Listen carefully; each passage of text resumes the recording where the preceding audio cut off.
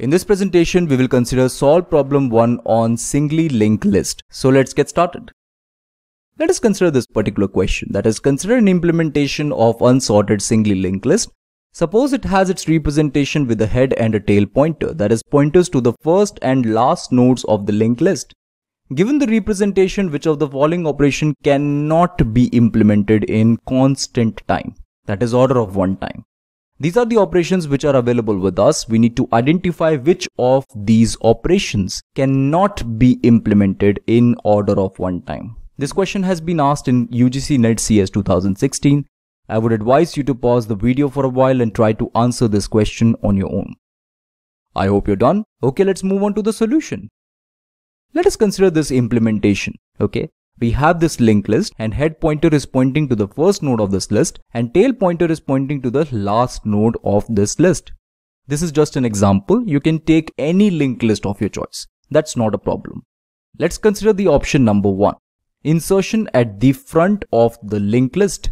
Now here we are talking about this particular operation, that is insertion at the front of the linked list. And we already know that insertion at the front of the linked list, and that to a singly linked list, takes constant amount of time. Because we have a head pointer pointing to the first node of this list. And creation of the first node will take constant amount of time. After creating the node, we just have to update the link part of that node. We definitely have to update the link part of the first node by the address of this particular node. So it must contain this address, that is 1000. After putting that address, we need to update our head pointer so that it can point to the new node. And that becomes the first node of the list. Insertion at the front of the linked list will take constant amount of time, and that is why this option is incorrect. Let's consider option B. Insertion at the end of the linked list. This will also take constant amount of time because we have a tail pointer pointing to the last node of the list. Here, if we want to insert a node after this node, then we just have to update the link part of this node. And of course, we have to update our pointer so that it can point to the new node. This will also take constant amount of time.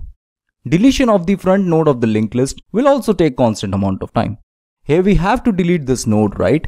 Deleting this node will take constant amount of time because here we will put a pointer, let's say temp, which will point to the first node of this list. And then we will move our head pointer so that it can point to the second node of this list. And finally, by using temp pointer, we can easily delete this node. This will obviously take constant amount of time. Now let's see the last option, and obviously this is the correct option. This will not take constant amount of time, let me tell you. Deletion of the last node of the linked list will not take constant amount of time, and let's see why.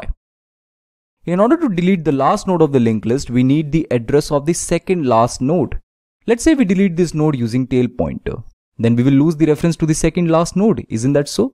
There must be some way to reach the second last node so that the tail pointer can point to the second last node of this list. And obviously we need to update the link part of this node as well, and this must hold null. That is why we need a pointer which will point to the second last node of this list.